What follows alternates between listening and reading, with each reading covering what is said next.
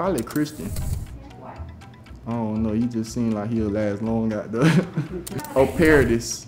I don't know. He like, you know, Paradis look like he used to be in Wild Thornberrys. I would last the longest on the island. Actually, I'm lying. I wouldn't. Psych! I'm gonna say Christian because, like, I don't think a wild animal can catch Christian McCaffrey. Christian probably a guy who read books on how to survive in the desert. Like, you know what I'm saying? He's just mindful of everything. Like, he's so knowledgeable. So I'm gonna go with Christian. I'm gonna go with Matt Paradis, man. He just looks like he just knows a lot of stuff. I don't know. He just knows how to get by on a lot of stuff. So I'm gonna go with him. He's a smart guy. Matt Paradis. Why that?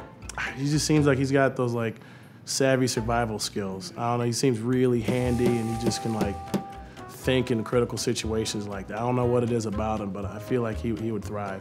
Probably because I'm country. I grew up in the mountains, and it's just like if you hunting and fishing and doing all that stuff. I don't know. There's too many fat unknowns. Okay.